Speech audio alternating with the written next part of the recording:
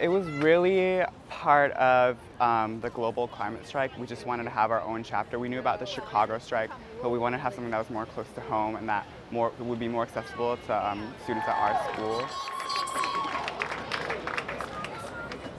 I need you to raise the bar of soap that is.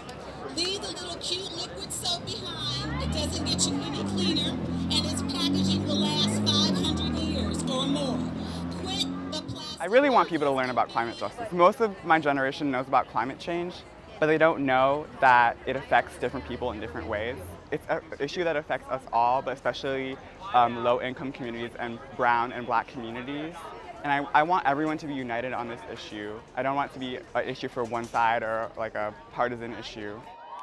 I spent a year as an exchange student in Ecuador, and before that I'd always been had a little bit of climate anxiety, but I didn't really understand the bigger picture, and I was lucky enough to ignore the issue whenever I wanted to because it wasn't really affecting me.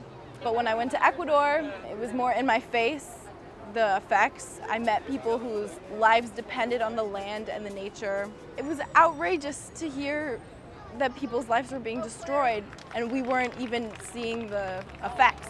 I'm hoping to learn more about Evanston's climate action plans and meet people here that are working and fighting the same fight as me. This is how we create action. This is how we make change. My biggest goal was just to get people at my school and in Evanston generally talking about this, and it needs to be at the forefront every day. We need to be fighting for this. There is more that you can do than you think. I want people my age to register to vote, and I just want people to think about everyone's future, not just their own.